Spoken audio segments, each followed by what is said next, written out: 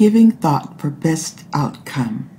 Using my body members honorably for the Lord Jesus means to me my total body, mind, and spirit, my soul, needs to be totally used in honor of the Lord Jesus. In whatever role I am called upon to serve, I recognize my total soul is to be involved. I benefit and find comfort in knowing my efforts serve best when my purpose is all about the Lord.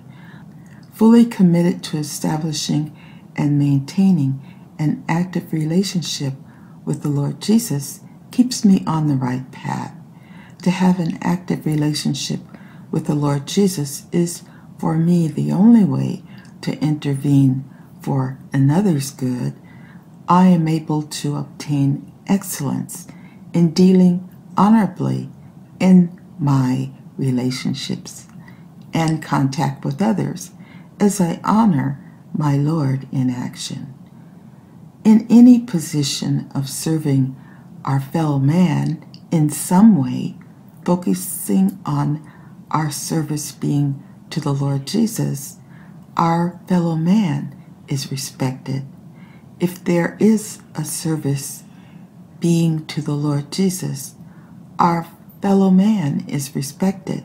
If there is a God-focused goal, it gives an advantage by desire to apply the required principles of the task and the Lord God's laws in honor of the Lord Jesus. Keeping the Lord and His principles in action, there is less room for distractions to cause a wrong decision. A person's driving purpose for good will require of them continual self-monitoring of their thoughts and actions, as well as consideration of the influence other persons have on their ongoing work in the will and love of the Lord.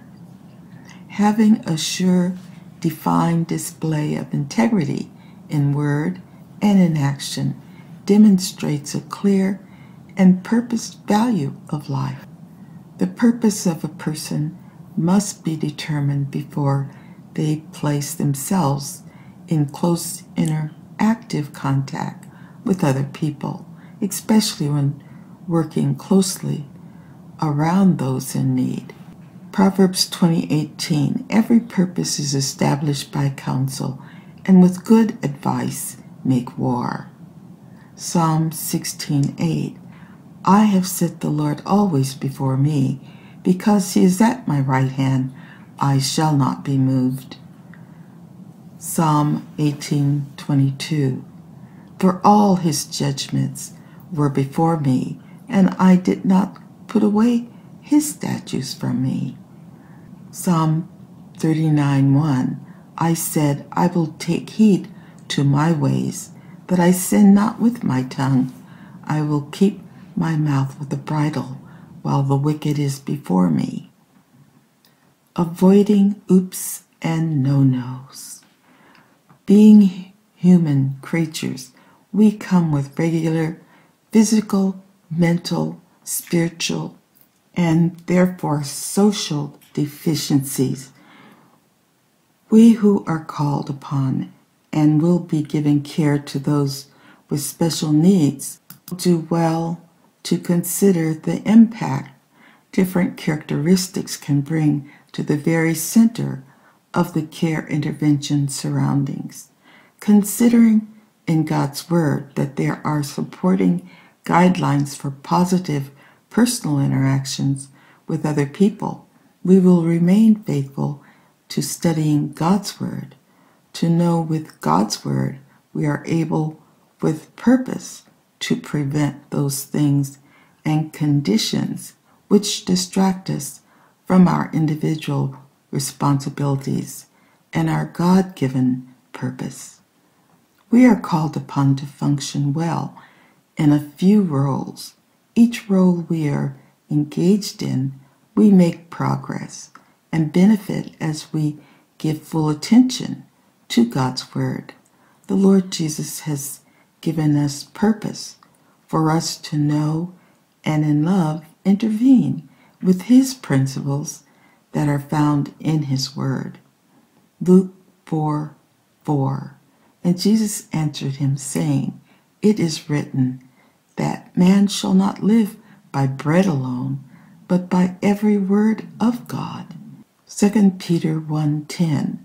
Wherefore, the rather, brethren, give diligence to make your calling and election sure. For if ye do these things, ye shall never fall. The Lord Jesus has given us a calling to put his identity hat over our identity hat, the Lord's authority hat. The Lord's authority hat is that which covers all hats. We have been called into the fellowship of our Lord Christ Jesus. The Lord Jesus has given us the sure way to avoid oops and no-noes. All the counsels of the Lord God are those which point us to the life-giving bread from heaven. The word testifies of Jesus. In God's word, we have positive life-giving guidance. Proverbs 3:6. In all thy ways acknowledge him, and he shall direct thy paths. Psalm 119:9. Wherewithal shall a young man cleanse his way? By taking heed thereto, according to thy word. Thy word have I hid in mine heart, that I might not sin against thee.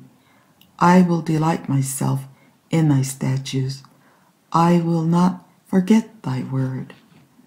Psalm 119:105. Thy word is a lamp unto my feet, and a light unto my path. Proverbs 6:23. For the commandment is a lamp, and the law is light, and reproofs of instruction are the way of life.